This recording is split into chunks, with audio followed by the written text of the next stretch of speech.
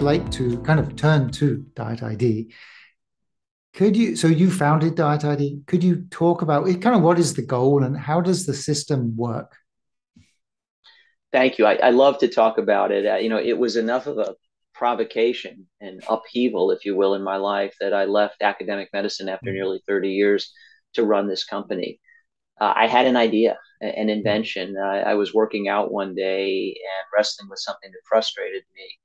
And the solution just appeared in my mind and kind of unfolded like origami in reverse. It was a very exciting experience, and then the rest is history.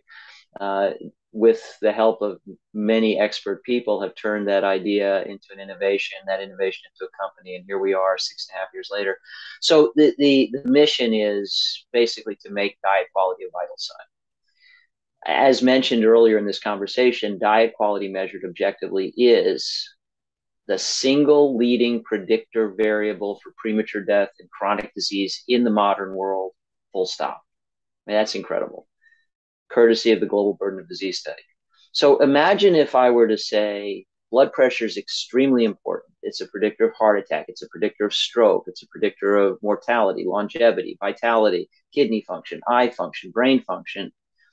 But we're never going to measure it. We're just going to know it's really important, but nobody's going to know what it is. Doctors aren't going to know. Patients aren't going to know. We're not going to know if yours is good, bad, or in between.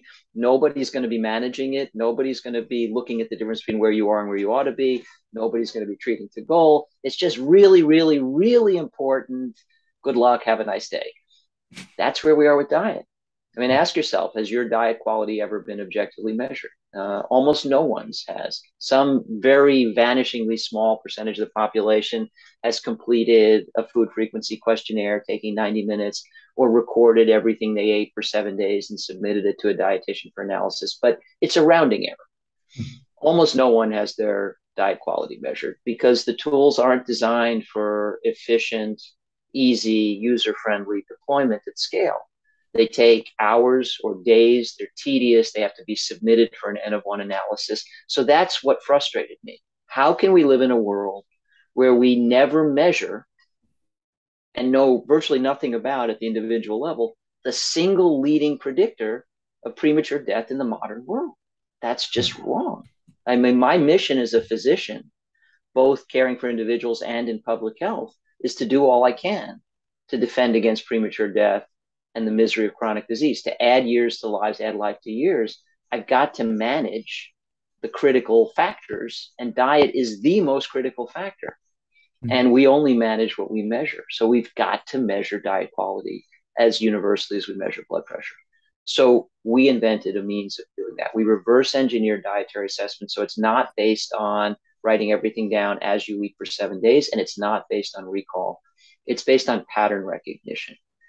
The easiest analogy is to think, if you've ever gone to an eye doctor for an eye test to see whether or not you need corrective lenses, you look through a device. You may or may not know the name of the device. It's a phoropter. You see two images, and the question to you is, which of these is more in focus, A or B? I imagine you've played that game, Richard. You can see I've got glasses perched on my nose. I've played that game. And you say, A is in focus, B is blurry. Okay, and then you get two more images. How about now, A or B? And you basically do A or B, A or B, A or B, A or B for 30 seconds, and they say, done. We now have a perfect match for your eyes and diopters, and you either need correction or don't, and your left eye is this, and your right eye is that, and if you need lenses, we have your exact prescription. We've done that for diet. So we spent years building a comprehensive diet map with diet type on the x-axis and diet quality objectively measured on the y-axis. We populated all the cells of that map with all the different kinds of diets. So, from paleo and keto and low carb to whole food, low fat, plant exclusive, and everything in between, including a wide array of culturally specific diets, ethnic diets. We stratified all the diets into the same 10 tiers of quality, with the exception of keto, because we couldn't come up with 10 tiers. We couldn't get keto to the top tiers of quality, interestingly. But all the ones we could, we did. And then we created multi-day meal plans and turned those multi-day meal plans into images of those foods, and then reduced those images to the irreducible minimum in a technique we call dietary fingerprinting.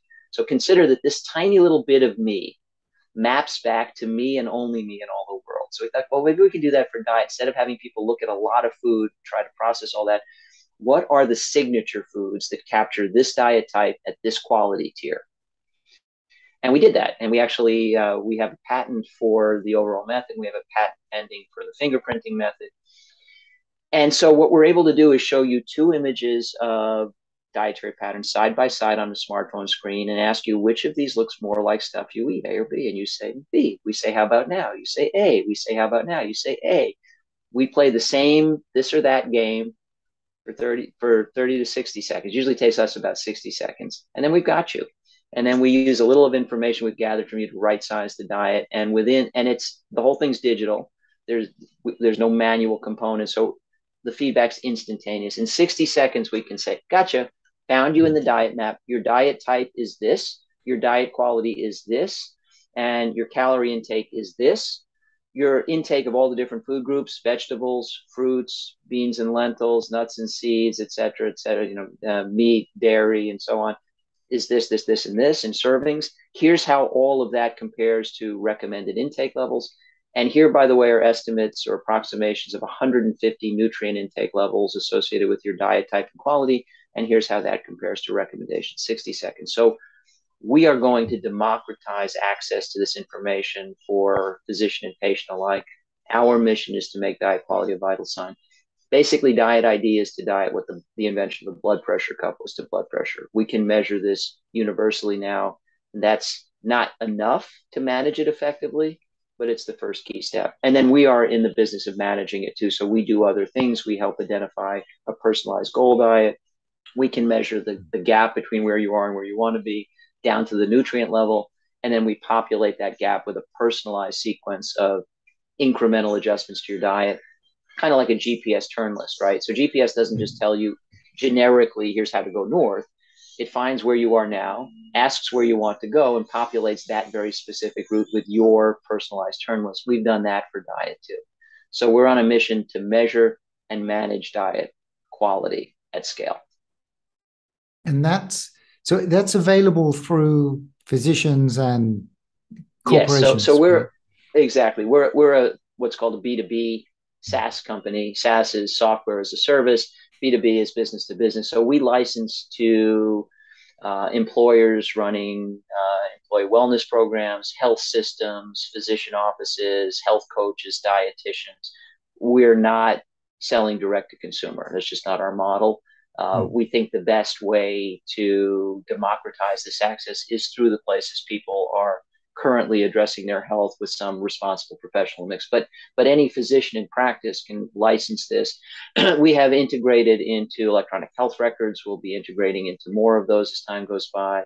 So this is pretty much a turnkey solution. Whatever platform you're using to reach a population digitally, we can plug into that, embed there. And we can do any portion of what I just described. So we can just do an assessment. So you have this information. If you are very knowledgeable about lifestyle nutrition, my colleagues in lifestyle medicine they may just want to know what diet quality is, and then they may want to do the coaching. If you know nothing about it and have no time for it, you're a busy physician doing primary care, specialty care, you care about this, but you're never going to be expert in it. You can deploy the whole suite of digital solutions, and we do the coaching for you digitally. So there are all sorts of different ways to incorporate this into the clinical workflow. And as an internist myself who took care of patients for 30 years, I fully understand no matter how good a solution is for a given problem, if it adds to the work burden for a busy clinician, it's not going to fly. So we built this thing so patients can do it on their computer, laptop, iPad, and smartphone at home. So when you send a notice, you have an appointment this Thursday, please complete your diet ID assessment can be there. You can have an iPad in your waiting room and they can do it there. Your MA who takes vitals can do a diet assessment. It's that efficient.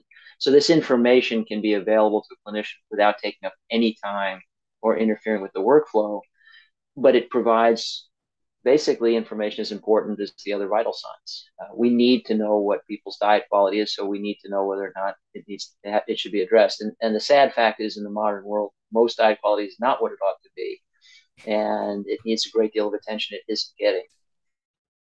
Is it available only? It's only available in the US right now. Are you planning to take it international?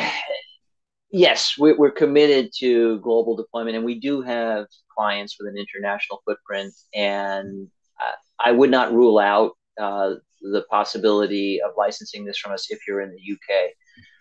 The issues are the very strict legal and privacy requirements, which vary in different parts of the world. And so, as a small company with limited resources, the bills attached to clearing Mm. various legal hurdles is something of a challenge to global deployment. So our principal focus is in North America at present, but as I say, we have international clients and deployed there. So yes, there's a lot of interest in the UK. We're actively addressing that. We do have some presence there. So I wouldn't rule it out. And the other thing is, with a critical mass of interest, it becomes a justification for doing what it takes to clear those legal and regulatory hurdles. So if you're interested, please do reach out. Interesting. Although I am actually based in Hong Kong. I mean, I am English, but I'm based Yeah, in Hong Kong at the yeah. moment.